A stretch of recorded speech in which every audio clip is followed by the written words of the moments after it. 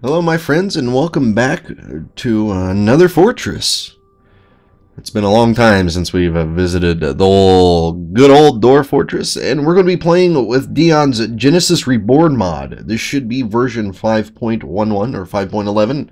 However you want to look at it. Thank you very much, Deon, for making such a fantastic mod series, I should say, because there's definitely more than one Genesis mod now. In fact, I think, isn't this like the third one? That's neither here nor there. Also, thank you to Siaru for helping me out with designing new worlds, because I suck at it. Which is what we're going to start off doing right now. We're going to start off generating a new region. Yes, there we go. 7 rejected off the bat.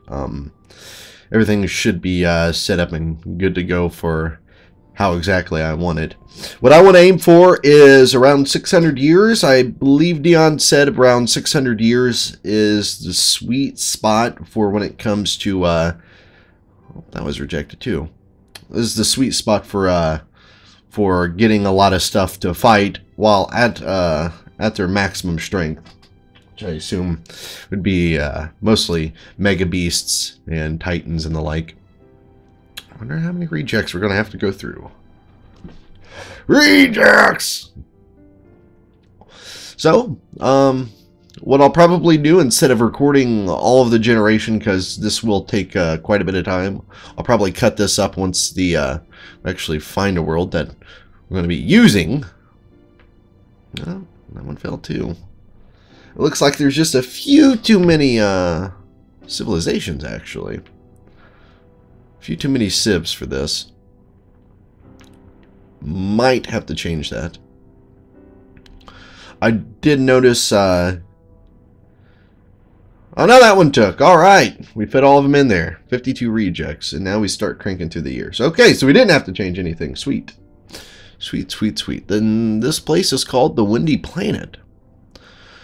Oh, it sounds simply glorious. So I'm going to go ahead and let the world gen run and do its thing. And we'll come back in around 600 years, and we'll have a look around our new playground. Okay, the world had finished, and I had accidentally went ahead and saved it, so I didn't get to take a look at it afterwards. We can always do that as we start a fortress.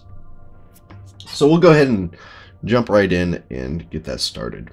I also forgot to point out, I will be putting the link to this Genesis mod in the description below, so if you're interested, check it out. It's a fantastic mod. You might want to try it out. Now, I'm mostly going to be playing this assuming that a lot of you already know what the fuck Dwarf Fortress is. That's kind of how I started my channel, was playing, you know, Dwarf Fortress. So, now we have our new world to start in. We just have to find a place to start. It looks like the top corners are restricted for ocean, or partial oceans, that is. Let's see. Imagine there probably won't be too many volcanoes. Unlike all my other forts that I had started on my channel before, this one I am not giving myself any rules. There's not going to be any real regulations. I'm just pretty much going to wing it. I'm going to just do what feels right. I'm just going to do what comes naturally. This is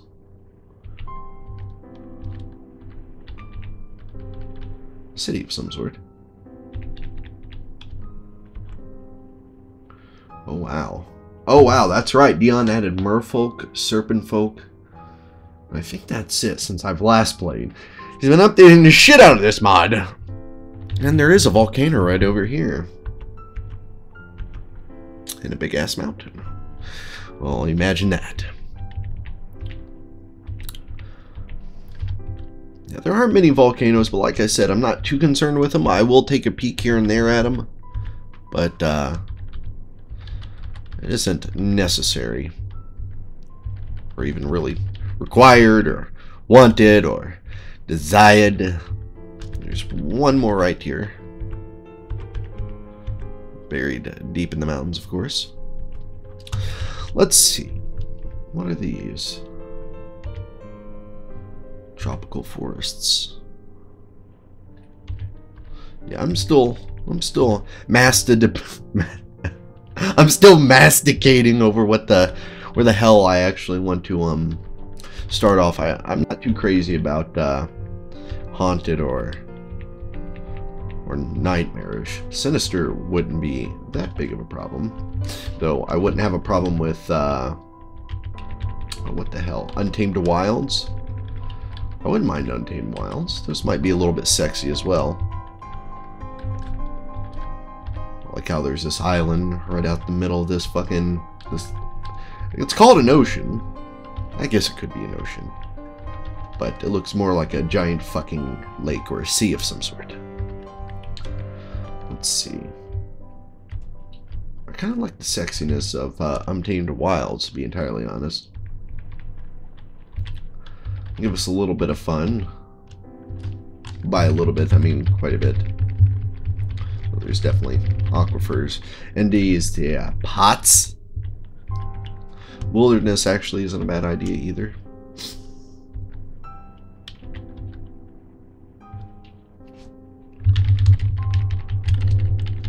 I'm just kind of scoping around, seeing what feels good, what looks good.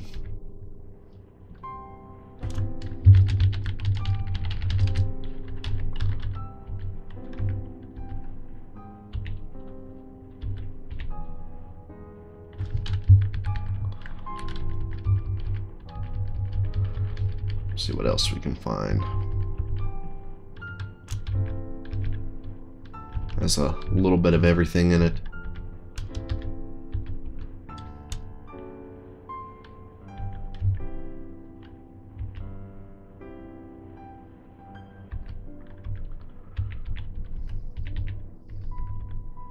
Actually kind of liking the Savannah.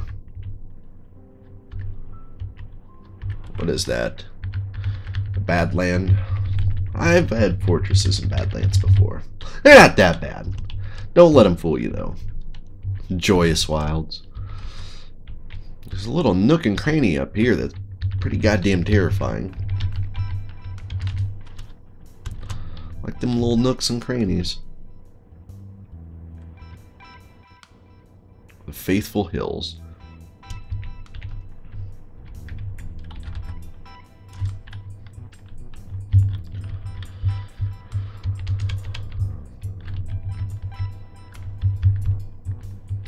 Oh, I kind of like this temperate grassland, to be honest. There's some soil, shallow metals, deep metals, and flexstone. I don't care too much for clay.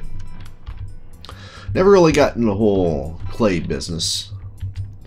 The stream is called Kind Flooded. Not that a stream is necessarily required. Prefer not to really fuck with one. I don't know what it is about the new versions of Dwarf Fortress, but I think that there's a little bit of a major issue when it comes to fucking what's it called?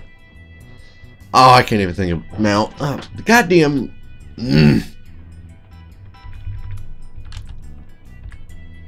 So now I'm losing my place. Fisher Dwarves. The game seems obsessed with giving me Fisher Dwarves all of a sudden. I don't know why, but I think I like this. The Eviscerated Hills. It's just a wilderness surrounding temperate. There's sparse trees around here, which isn't a big deal. Pretty much guarantees we can get all the trees. Let's see. I think we might end up embarking here. Let's see what we're surrounded with. Dwarves, Kinsari, Void Dwellers, Circle Folk, Fallen, Merfolk, Goblins, Dalesmen, Darim, Sylvans, blah blah blah blah blah. Yeah, I do think I like this. Can't wait to fight these fucking Serpent Folk and Merfolk. We have two civilizations to choose from. The Gold Chasms, which is on the far east of us. And then the Rope of Telling, which is even further south and east. We're actually down there, mostly surrounded by tundra and the like. I think we'll just go with the Gold Chasms. And we'll set our fortress here.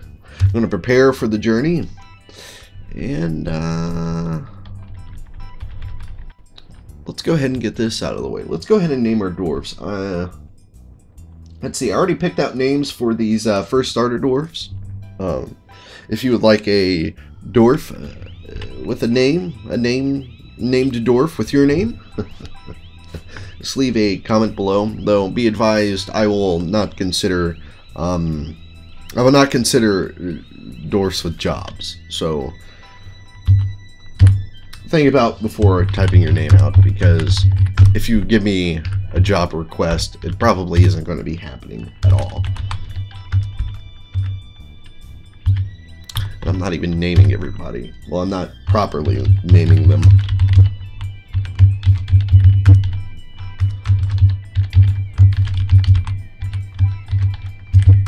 Gotta make sure I get both those names finished.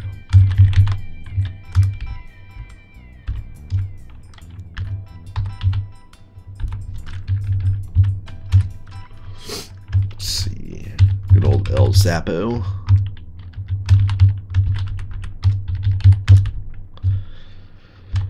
And then house.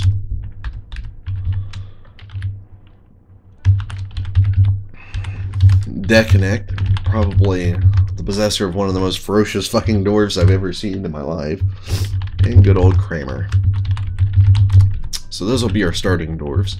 Let's go ahead and look at descriptions. Let's see. Deon is 243 years old, born on the 28th of Obsidian, year 358. He is indefatigable, very rarely sick, and quick to heal, but is clumsy and very weak. He's a jade dwarf on top of that. Let's see, Siaru. Let's see, 103 years old, born on 26th of Slate in the year 498. Very agile, but very weak. And you're a steel dwarf. You got lucky and got a steel dwarf.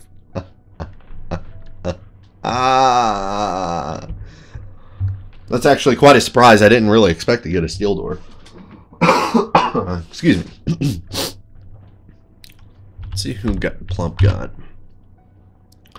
Plump is 40 years old, born on the 5th Obsidian year at 561. He's incredibly quick to heal. He is a dark clan. Dwarves are touched by the corruption. They don't grow beards, and they have 4 tentacles on their face instead. They're often shunned by other castes, but they tend to find a way with beasts and animals, thus becoming good animal trainers and trappers. Not that that'll matter too much when we're starting off.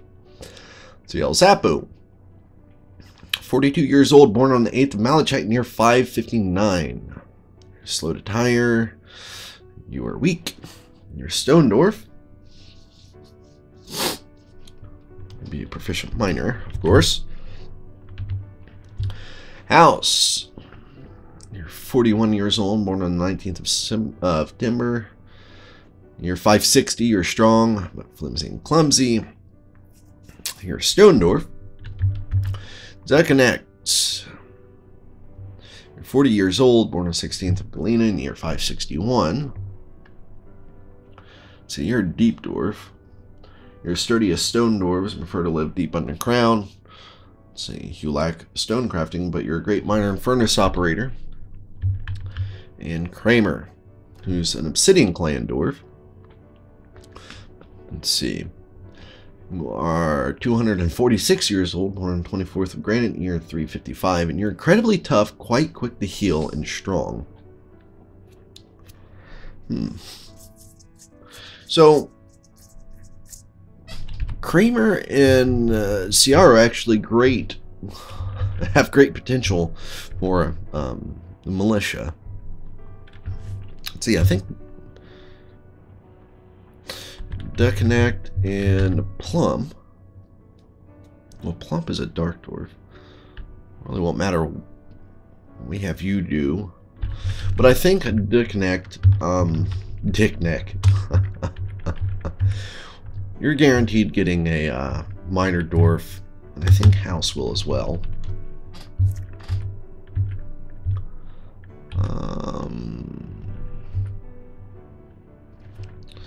Let's see, ElZappo.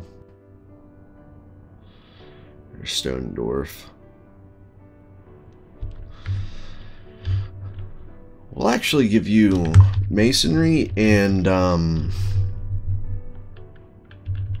stone crafting.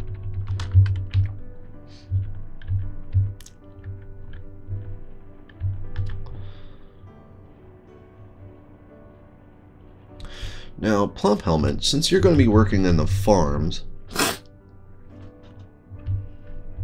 well, since you're good with working with animals, we're probably going to have you do farm work. Considering you'll most likely be handling animals later, because of which...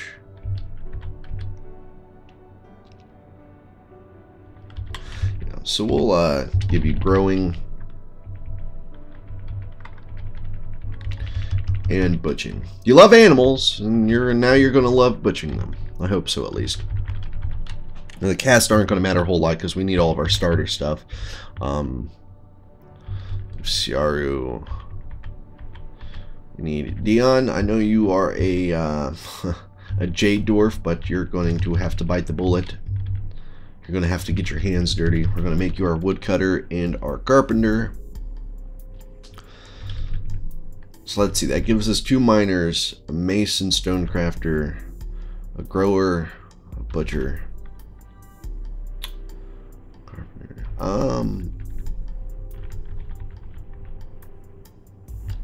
What's funny is Siaru is very agile, but you're weak. Siaru, who isn't even a stone dwarf, nor much less a goddamn steel dwarf, you've got great physical traits.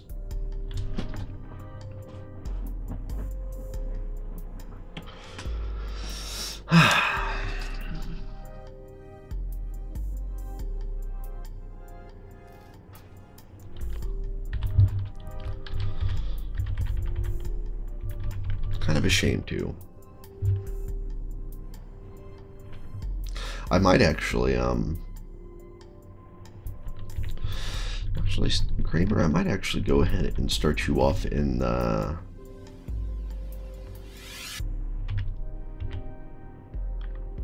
yeah, we'll go ahead and start you off with furnace operating. Furnace operating and weaponsmithing. And then Siaru, we'll give you brewing. Maybe, perhaps. See, because I'm thinking, because now I'm dancing around the idea of even if I should have a hunter. Which I was going to make Siaru, and then I thought about making it Craimer. And then I'm thinking, well, why do I need either, really? Let's take butching off a Plump and give him herbalist.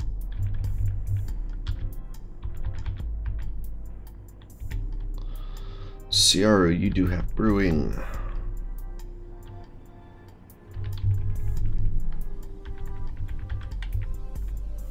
So yeah, I think I might actually just not even worry about having a hunter.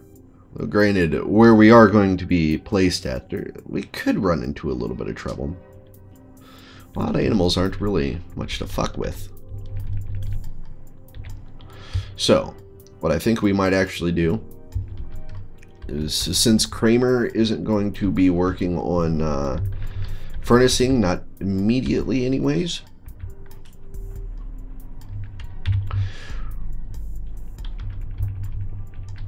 we'll turn brewing on Craimer.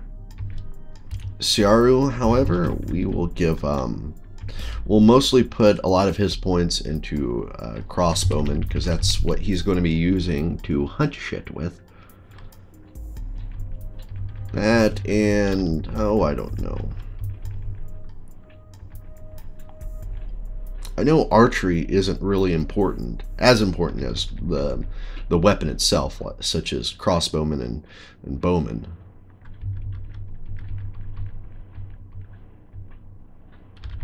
And it is going to be a bit. We'll have to slaughter some animals to be able to get you a quiver. We'll give you dodging as well. Those will probably help more than anything. Now off to the items. We won't need 2 battle axes. We'll just need the 1. We'll take the 2 picks. Anvil. We still got plenty of points to spend, because I maxed out the points because we're going balls to the wall. No reserves, really. We pretty much have everything over here that we want, except let's get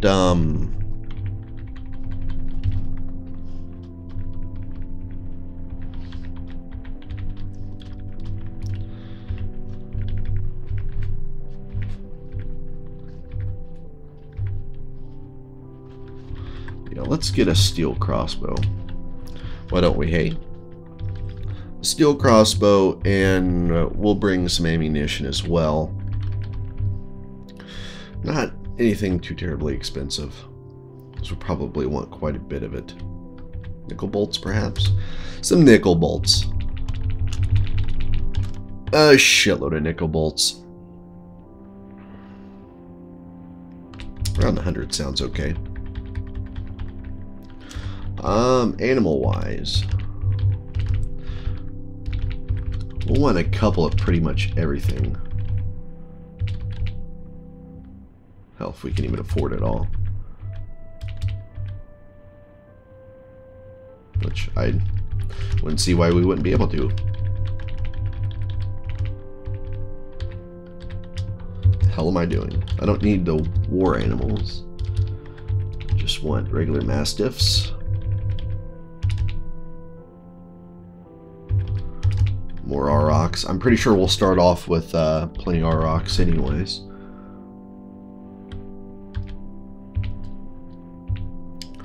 And a couple Centurions.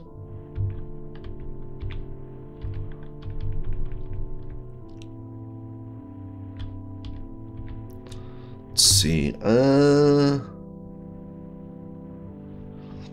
I think, yeah, we can bring us some charcoal too if we so desire, or some coke. Let's bring some coke.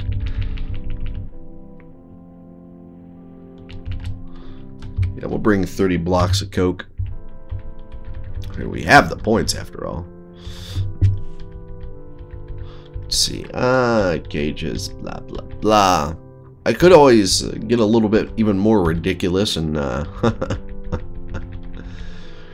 bring a bunch of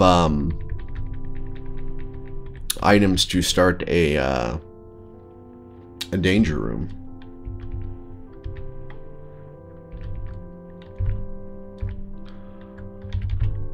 Yeah, we could bring the items we need to start the training room, I suppose. Or I keep saying training room. The danger room. The danger room, brah. The danger room. So we'll go ahead and do that.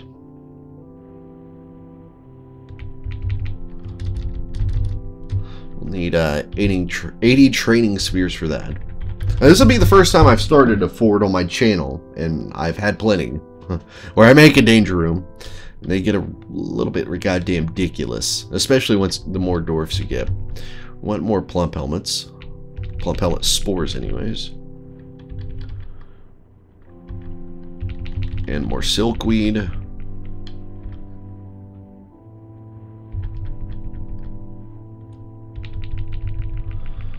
More cave wheat and more hops.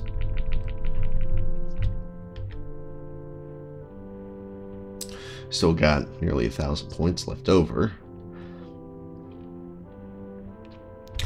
Let's put that into utility spiders, because apparently they're even more sexy now. And we're going to see just how sexy they can be. Some more mastiffs, because I want them fucking breeding like crazy.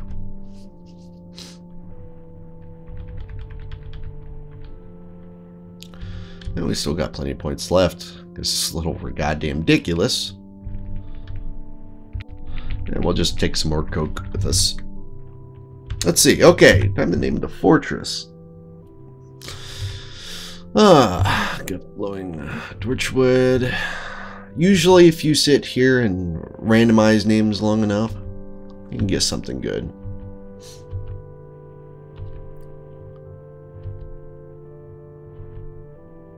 Bust light, that's kind of cool.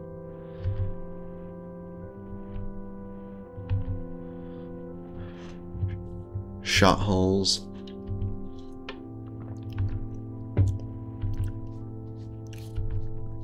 Sprayed shields, that's nifty. Toothwire, oracle rags, oily throne. Trumpet locks. Mind peaceful. Oyster leads, silvery trusts, polished chamber.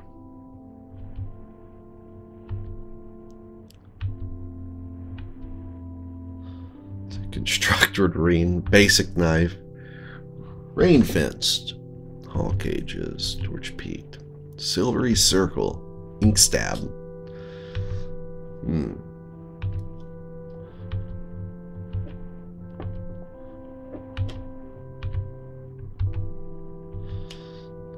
Wheel bowls? Wow.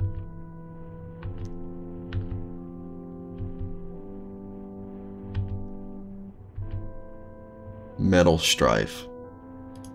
I kind of like Metalstrife. Let's go with Metalstrife. That sounds good. Let's name the group of our dwarves. Our small band of dwarfs. The Good Sack. Oh, these 7 brave dwarfs, known as the Good Sacks. They shall pave the way for innovation and fortressy things. Well, with all that said and done, I declare that it is time to start. We have arrived after a journey from the mountain homes into the forbidding wilderness beyond. Our harsh trek has finally ended. Our party of 7 is to make an outpost for the glory of all the mole. There are almost no supplies left. Pfft, yeah, right. But with stout labor comes sustenance, whether be it by bolt, plow, or hook. Provide for your dwarves. You are expecting a supply caravan just before winter entombs you, but it is spring now. Enough time to delve secure lodgings. Ere war snouts get hungry. Those are something else new that I read about war snouts. A new chapter of dwarven history begins at this place. Metalstrife. Strike the earth, bitch. And now for some reason I have a sneaking suspicion that I didn't bring bolts with me. I brought arrows, and I'm kind of getting scared because usually when I would get past that embark screen, it would lag for a second until the map would load, but it would still have the text up. And now it's just giving me a black screen with... It's just a little goddamn terrifying. That's all I'm saying. I'm just freaking out and wiggling around in my chair here a little bit. Because I don't want this all to be for nothing. And that's how usually shit goes for me, so. Come on, game. You can do it. I keep wanting to tell it to eat a bunch of meatball subs. You can do it. I'm not drunk enough to say that right yet. Oh, come on, game. Please don't do this to me. Metalstrife was so young. We didn't even get anywhere. Oh, boy.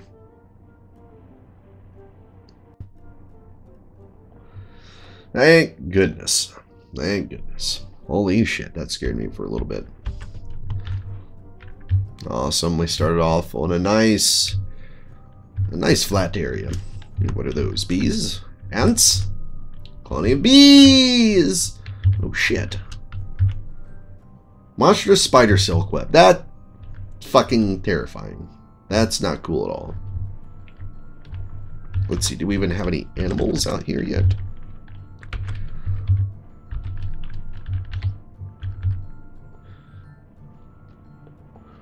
Just a bunch of wild aurochs wandering around. Well then. Check out the mini-map.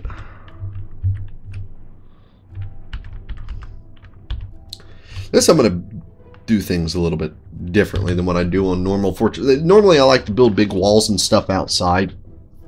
And to hell with that. We're gonna do that a little bit different, as I was saying. Let's start that off with let's get some downward stairs going on.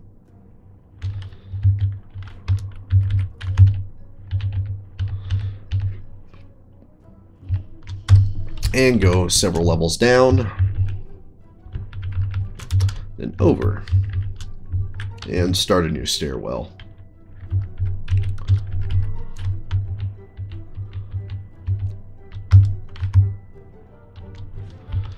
Probably won't need to go that far up, or hell, even that far up, or hell, I don't even want to limit myself to that far.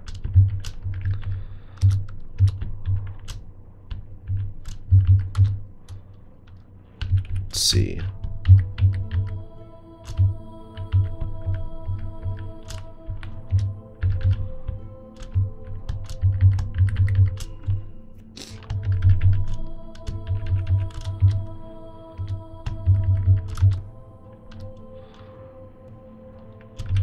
Yeah, that looks better.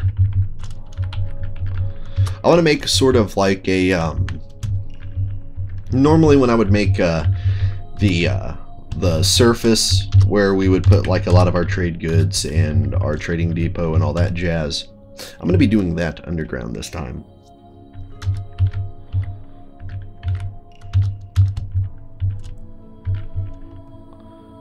And I built that too far out, didn't I? Yes, I did.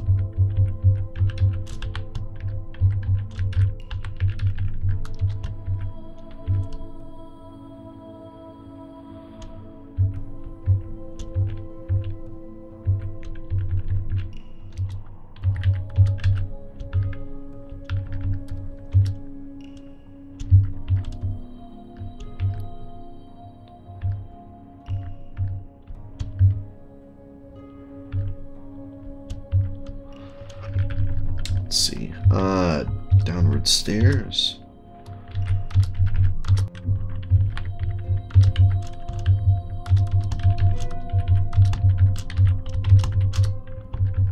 Okay, that looks a lot more keen for me. Though we don't want these downstairs. We want to build up and down stairwells. Shit. Need to get rid of those.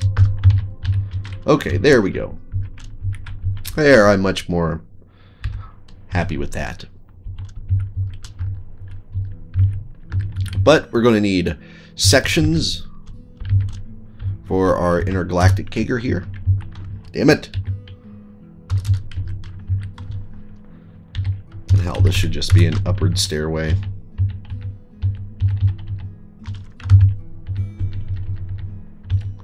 I want it to be quite an adventure to make it outside, or quite an adventure for anything to try to make it down to us. Let's see. I'm going to want several chambers.